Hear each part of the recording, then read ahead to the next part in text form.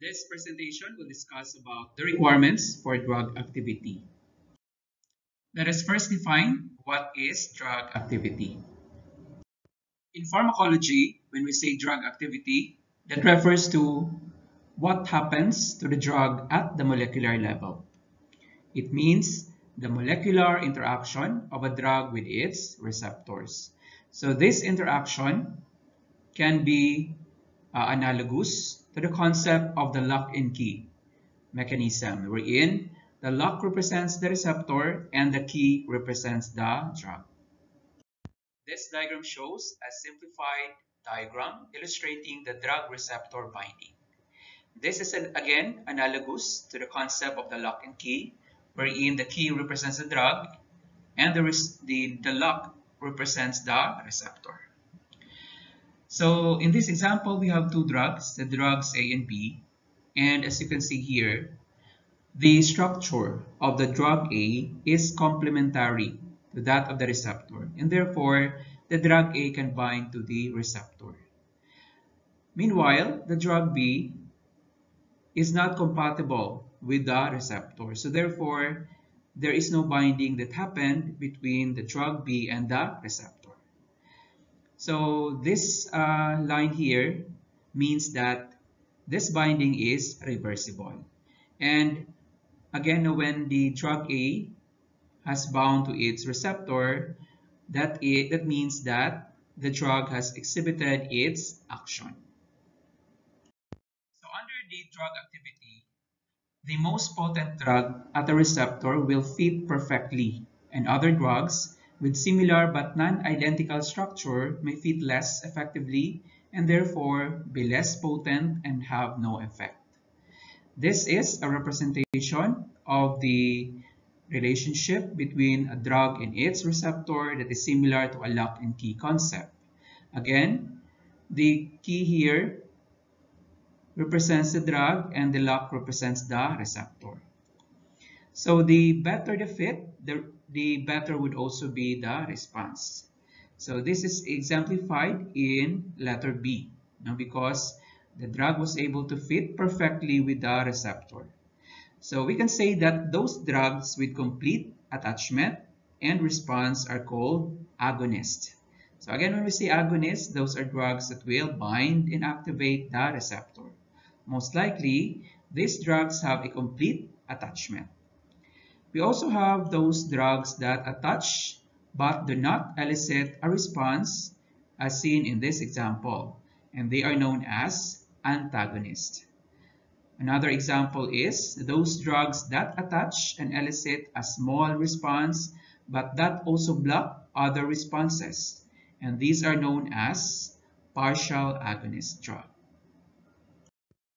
When a drug molecule interacts with a drug receptor complex is formed, as shown in this figure. We have here our drug, and we have here our receptor. The interaction of the two will form a drug receptor complex.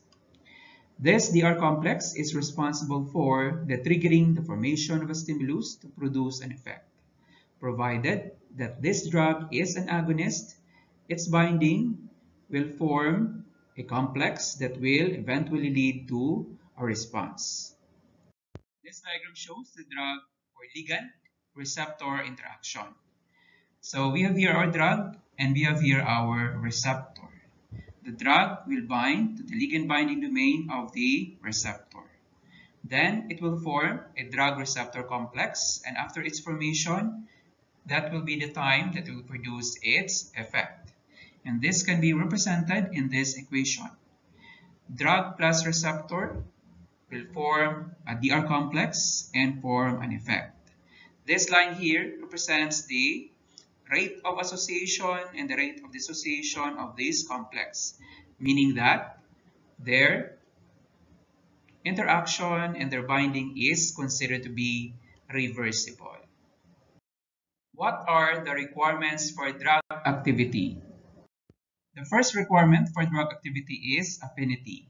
When we say affinity, that is the tendency of a drug to bind with its specific receptor.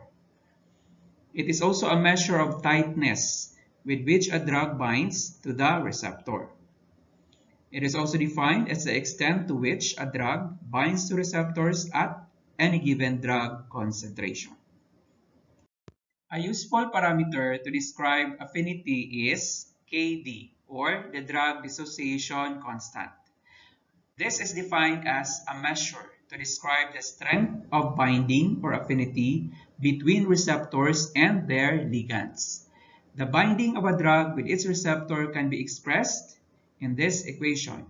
D plus R, drug plus receptor, is equal to the formation of a DR complex.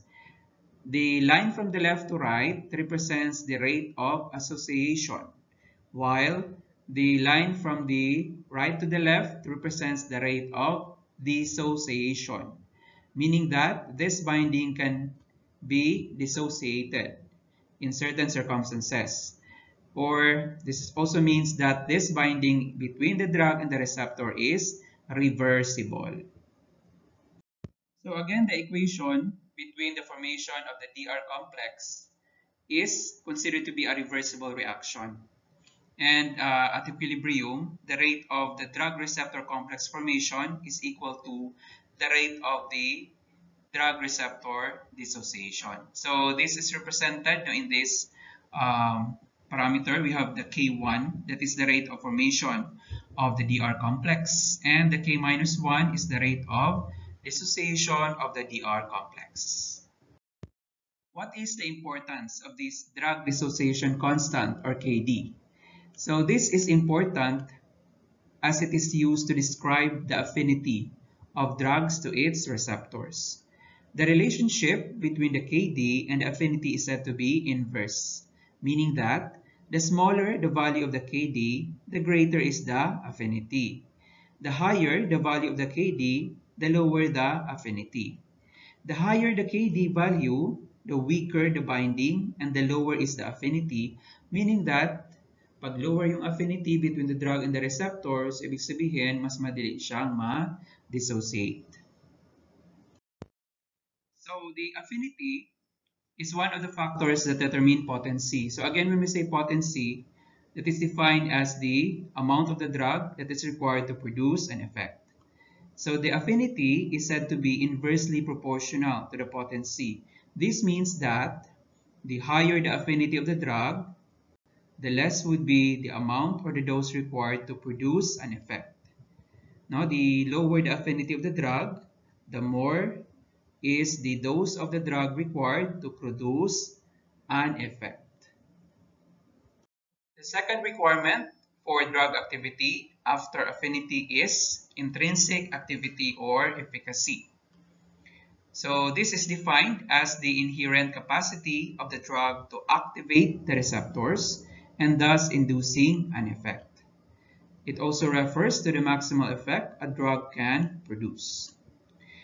It is also the ability of the drug to elicit a pharmacological response when the interaction occurs with the receptor. This diagram shows an example of a dose-response curve of two drugs, A and B. The y-axis represents the effect of the drug and the x-axis represents the dose. From left to right, that is increasing dose, and from bottom to the top of the vertical line, that represents the efficacy. So the highest point represents the maximum effect of this particular drug. As you can see in the diagram, when we are going to increase the concentration or the dose of the drug, there is also a gradual increase in the effect of that particular drug. When we are going to describe the efficacy of this drug, both drug A and B were able to achieve maximum effect, meaning they have equal efficacy. However, the drug A was able to achieve this effect at a lower dose. So maximum effect of the drug A was attained at this particular dose, while the maximum effect of the drug B is attained at this particular dose farther from the left. So thus, we can say that drug A has higher potency than the drug B. Of course, when we are comparing two drugs, in terms of its potency, we need to consider the ED50. So this ED50 here is the half maximal effect of that particular drug, or the dose of the drug that produces a half maximal effect, ED50 or EC50. So again, when we are going to compare the two, the ED50 and the EC50 of the drug B to drug A, so mas malaki yung dose that is required in order to achieve ED50 as compared to the drug A, which is achieved at a lower dose. So, ibig sabihin, drug A is more potent than drug B. So this is another dose response curve of two drugs, drug A and B. And as you can see here, the drug A in red achieves a higher maximum effect compared to the drug B. So therefore, we can say that the drug A is more efficacious than the drug B because it has achieved a higher maximum effect as shown in the dose response curve. So therefore, when we are going to examine the efficacy of two or more drugs through a dose response curve, we always looked on the vertical line. So the higher the position in the dose response curve, the higher would also be the efficacy of this particular drug.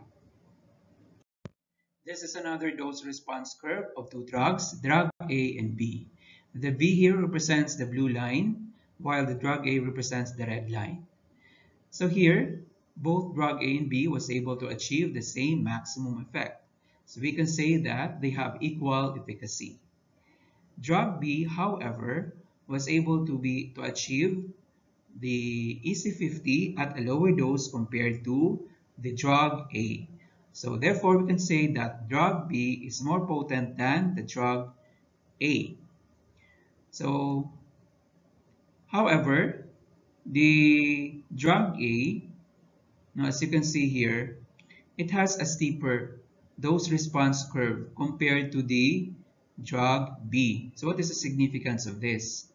This means that a rise from the EC50 to the Emax is accomplished with a relatively small dose for the drug A as compared to the drug B. So as you can see here, the dose required for drug A in order to achieve Emax is narrower or smaller as compared to the dose required for the drug B in order to achieve the Emax. So kasi ito siya, mas wider yung the dose that is needed in order to achieve the Emax. So that is also another helpful information as to the efficacy as well as the safety of this particular drug.